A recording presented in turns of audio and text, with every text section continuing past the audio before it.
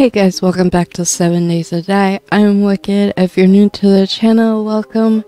Today we're going to be looking at Telric's Flamethrower, and the Flamethrower, we are going to check out how to craft it, where you can get it, and what it needs, and what it can do. So I have a few friends in front of me, but first we're going to look at what can you put on it. Now, I have tested out some of the mods, and you can put a large tank or a small tank on it. The small tank brings you up to 179 in the ammo slot here, and the big tank brings you up quite a bit to 200 and something. Now these tanks right here that come with the mod itself are for color changing. So first we're going to look at what it does without those tanks. So let's load up. So with the large tank you get 239 and you get your regular yellow fire. Now we're going to switch over to here and we're going to add. Let's try this out and see what it does. First you have blue fire.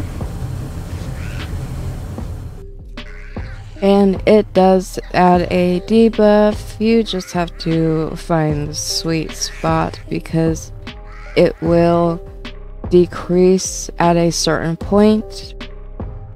Your first attack will start a debuff, giving a growing damage over time effect. The longer you burn the enemy, the more damage it will do up to a point. Over time, this effect will slowly come down, so finding the sweet spot of burning and allowing the cool off is where you're going to be most efficient with it. Now, it does do 300 damage to wood. We will go over its stats in a minute. I'm just going to show you what the rest of these look like. Here's the green one.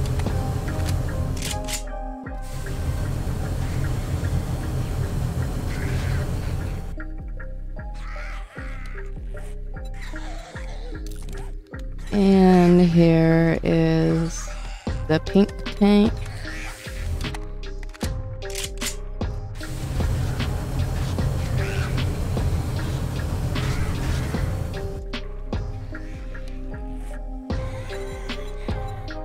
There goes one. And here is the dark tank. That up. That's pretty cool. I like that. Interesting. Okay. Now, you will need a schematic to be able to craft this item. Once you find the schematic, you can craft it, and it is affected by the Demolition Expert perk. Increases the crafting quality. So yeah, reload. Now let's look at its stat. This one is only a tier 5, so range is 1.5, block damage is 15.5, fuel capacity to 39 because we have that large tank on it, attack per minute is 304, and max durability is 4,305. Now you can find the schematic and you can buy the schematic. You can also find the flamethrower within loot or buy it. So right now we're going to learn the schematic really fast, and then I will take it over to my workbench and we'll look at this. It takes 1 minute and 16 seconds to craft. You're going to need 10 short iron pipes, 8 mechanical parts, 10 oil, 4 duct tape, and 5 forged iron to craft it.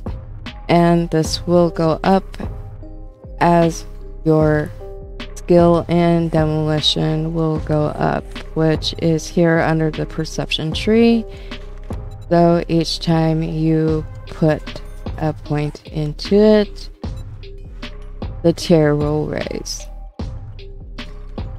So that's pretty much it for this mod. It's quite interesting, something fun to play with. If you want a new tool, new weapon to mess around with, definitely fun. I really like the colors. Now, you can let them cool off and see what happens. And they'll gradually... the debuff will gradually take them out.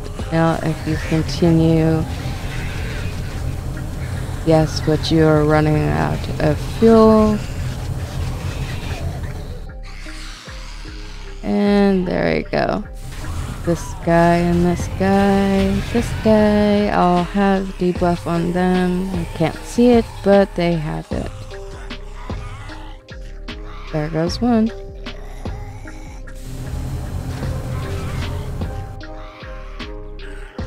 So, the main thing is you're gonna have to find the sweet spot for the damage to be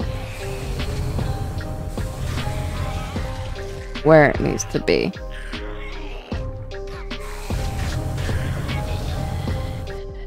Here we go. Okay, so all in all, very fun toy and very, very easy to craft. I hope you enjoyed this little tutorial. I will be dropping the link in the description so you can check it out for yourself and show the creator some love. So if you enjoyed this little walkthrough, let me know down in the comments if you like videos like this and little tutorials. And give that like button a love tap, share, subscribe, become part of the Wicked family so you don't miss out on any upcoming content. And I will see you in the next one. Bye.